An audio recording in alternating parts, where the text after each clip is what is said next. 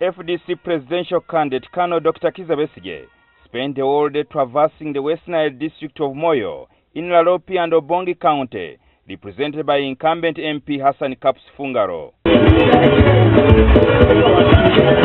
Speaking to residents, Dr Besigye promised to let President Yoweri Museveni to live peacefully in the country if steps down after elections. Be strong, let's cause the changes during this election. And Mr. Museveni is already panicking, but he should not panic. We shall not attack him.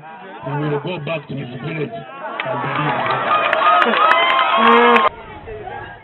Moyo is one of the old districts in Uganda, dating as far as the independence period. However, the district that borders South Sudan to the north and east, with a population of about 137,000 people, does not have any tarmac roads. So we have been suffering transportation to connect, because we have a big market here. So our economic also has been reduced. But when you look at Moyo, it is the same Moyo as it was in 1960.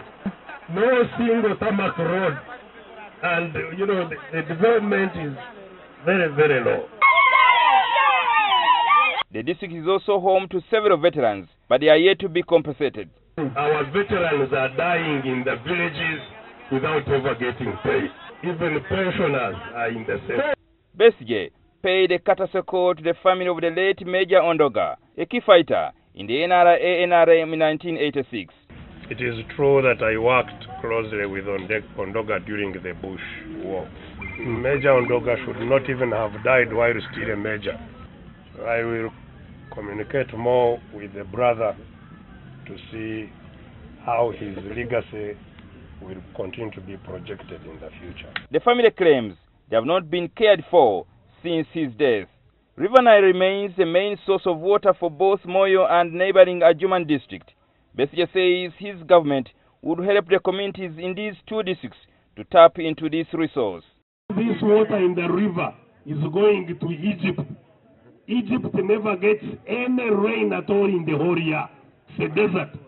They use your water here to produce all the year round and bring food to Uganda to help you.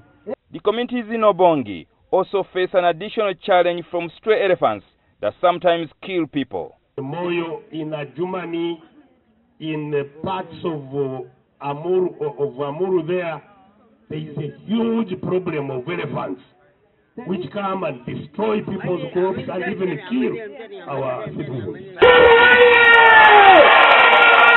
Dr Besigye takes his campaign to Yumbe district on Sunday. Jingo Francis, NTV.